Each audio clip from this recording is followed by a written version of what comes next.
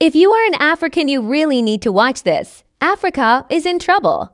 Sub-Saharan Africa has been fundamental to the global prosperity of the advanced countries. And Africa had a role to play. It has a role as a raw material producer. We will not allow Sub-Saharan Africa to escape that. Okay, we do everything to keep Sub-Saharan Africa where it is, also impoverished. It's absolutely vital for the prosperity of everyone else. So let's get clear about that. Okay, and this means all the economic structures, all the global institutions, and the economics we teach everyone is all designed to keep Africa exactly where it is. And whether it is Europe or US or now China, it's always the same. We need Africa to be impoverished because we need those raw materials and we need them dirt cheap. Okay, so that's the message.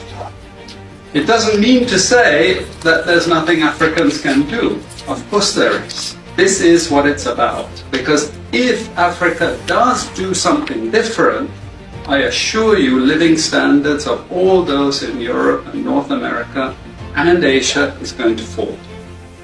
Okay? And that is a big price to pay. I assure you that the West is not going to allow that without a big fight. Okay? So the job of many Western academics is to convince Africans they have to keep doing what they're doing. Okay? And to show them it's your fault that you're poor. It's not our fault.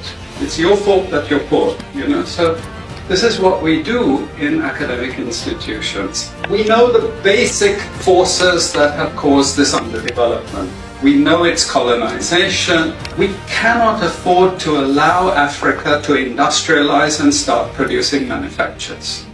Okay, so we will do everything to stop that. And I'm going to show you how we actually block that.